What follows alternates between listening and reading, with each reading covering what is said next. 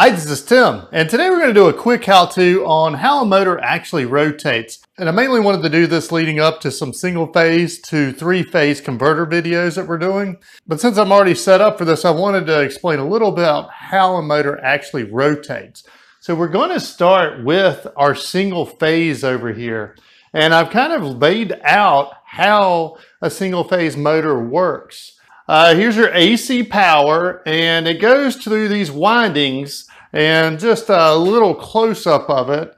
This is kind of what the windings in a motor look like. So you have all these various poles. Now this isn't actually a motor, this is a little generator thing, kind of makes a cute little twinkly light.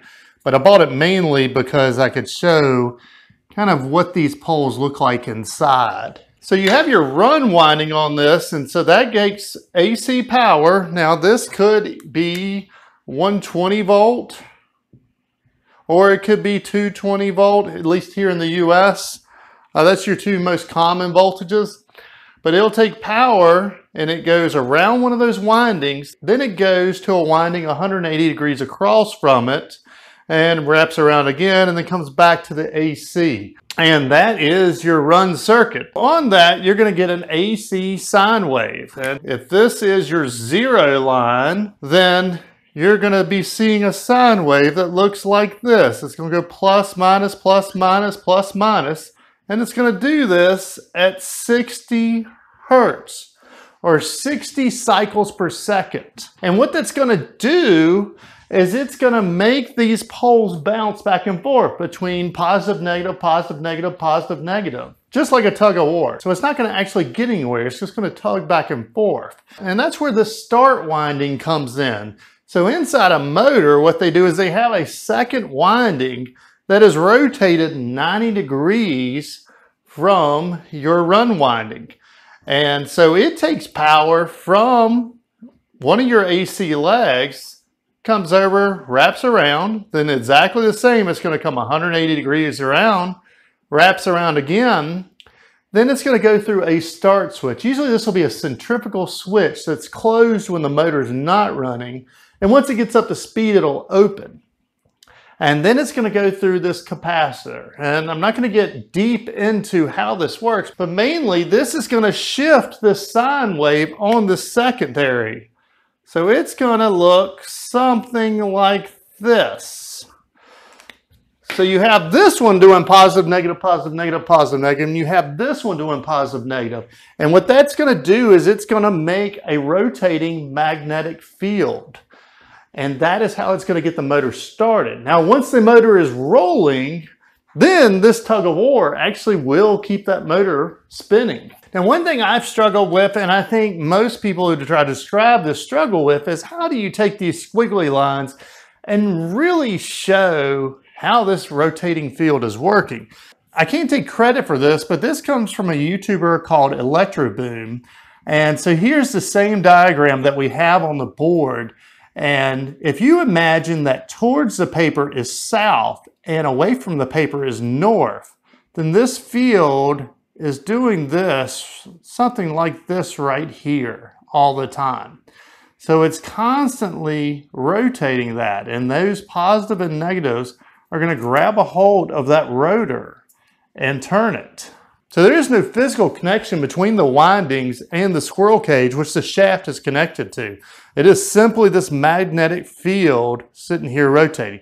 Also, the number one thing you always hear about a single-phase motor being bad, it's always the starting capacitors going out. And what happens when that happens is you go back to this thing just jumping back and forth, and usually you can actually see that on the shaft. You'll see the shaft just kind of sitting there, kind of vibrating back and forth. And that is why. It's because it doesn't have this extra winding here to help it get rotating. So now let's talk about three-phase power. And mainly, how does it automatically manage to rotate without these capacitors? It's very similar to our single phase, only with three phase, you have three lines coming in. A, B, and C usually could be X, Y, Z. Now this is going to be very location dependent as far as what voltage is on these, but you're going to have two main voltages on these. It's either going to be 277 on each leg, when you check between A and B, will be 480 volts, or it'll be 120 on each leg. And that's typically 240 volt. Now there's other variations. Some of these have a 208 high leg, a 240 volt high leg. There's all types of different ones. So it's gonna be very location dependent. But mainly you have 3 separate lines of AC coming in here. And very similar to over here though, the A coil is gonna come and it's gonna wrap around one of these windings, and it's gonna be very similar to the windings you see right here, same deal, but it's gonna wrap around it, and then it's gonna come over 180 degrees across, wrap around again, and then it's gonna come over here. Your B winding is going to be 120 degrees offset one direction from this A winding. It's gonna wrap around, go around 180, wrap around again, come over. And then finally your C winding is gonna wrap around, come around 180, wrap around again, come back over. And then on this type of connection, they are all, one side of all of them are going to tie together, and the other side is going to go to your main power. So then when you power it, again, here's our 0 line.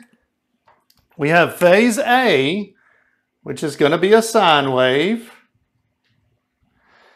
Then you have phase B, and this is going to be 120 degrees out of alignment with phase A. And then you're going to have phase C, and it's going to be an additional 120 degrees out. And this, by being 120 degrees out, is making a rotating magnetic field. Now again, this is one that's really hard to follow all these squiggly lines here and try to understand that. But just think of it as your magnetic field towards the paper being south and away from the paper being north. And it's sitting there rotating like this all the time.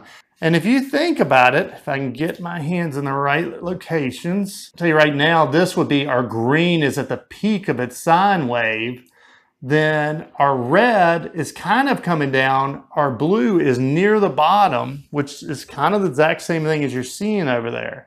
And that is what this field is doing all the time. And so this, again, pulls on that squirrel cage and causes it to rotate. Now again, this isn't a motor class. Mainly, I want you to know enough about how a motor rotates so you can understand how to troubleshoot it when it's not rotating. And that's where we're going to kind of start going through is what happens to a motor when it doesn't have a starting capacitor, or what happens to a 3-phase motor when it loses a leg. Things like that that you're going to run into out in the field. Hope this video has been helpful. Thank you to our patron supporters who made these videos possible. Till next time. Hi, this is Tim. And this is Amber of TW Controls. We run the automation store. Be sure to subscribe for more great videos. And like this video and comment on what you would like to see next. Visit our website where we offer a full line of PLCs, simulators, control panels, PLC trainers, and more.